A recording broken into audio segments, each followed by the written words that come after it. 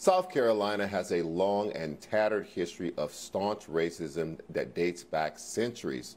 From being the first state to secede from the Union to the half-century that saw a Confederate flag fly over the state capitol building until it was removed in 2015. But for one brief moment in history, the states set themselves apart in an effort to meet the ideals of democracy. On this date in 1868, the South Carolina Constitutional Convention began. Out of this meeting came an astounding document that was well ahead of its time. Drafted just after emancipation by a group that included a significant number of formerly enslaved men, the 1868 Constitution granted black men the right to vote a full 2 years before the 15th Amendment. The Constitution was full of these newly freed black men now acting as delegates to author policy. None represented this lot more than Robert Small.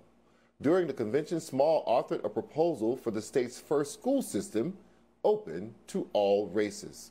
After ratification, the new Constitution was later approved by the citizens of South Carolina. Most of those progressive features of the Constitution were ultimately stomped out with the rise of Jim Crow. As the experimental era of Reconstruction ended, the leaps made during this time were peeled back.